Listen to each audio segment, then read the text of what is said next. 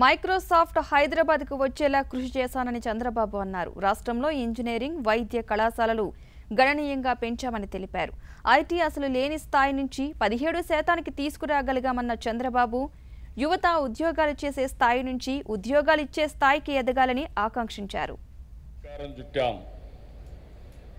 అయితే మనందరూ ఇక్కడ చదువుకునే సమయంలో మళ్ళీ జ్ఞాన భేరికి శ్రీకారం చుట్టాల్సిన అవసరం ఉందా, ఫోకస్ చేయాల్సిన అవసరం ఉందా అనే అనుమానం కొంతమందికి రావచ్చు.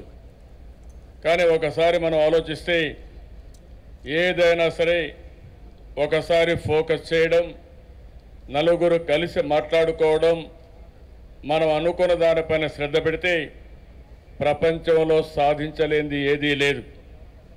నాకు ఒక నమ్మకం, ఏదైనా మనిషిలో సంకల్పం కావాలి. ఒకసారి మంచి సంకల్పం చేస్తే ఏదైనా సాధించే శక్తి మనుషులకు ఉంది. దీంట్లో అనుమానం లేదని చెప్పి కూడా నేను మీకు తెలియజేస్తున్నా. ఈ యూనివర్సిటీ ఒకసారి చూస్తే 1926లో పెట్టిన యూనివర్సిటీ.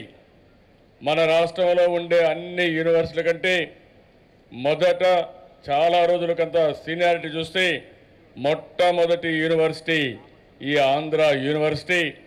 ఈ ఆంధ్ర యూనివర్సిటీ వాతావరణం చూస్తే ఒక పక్క సముద్రం, ఇంకో పక్క కొండలు, యూనివర్సిటీ అంతా ఆహ్లాదకరం. ఇది చూసినప్పుడు నాకు అనిపిస్తుంది, మళ్ళా ఎప్పుడు నేను స్టూడెంట్ అయి ఆంధ్ర యూనివర్సిటీ చదువుకుంటానని ఆలోచన నాకు వస్తుంటుంది.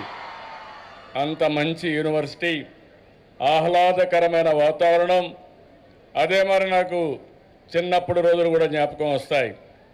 జీవితంలో అన్ని వయసులో వివిధ దశలకు మనం పోతాం, కానీ అన్నింటికంటే ముఖ్యమైన దశ విద్యార్థి దశ.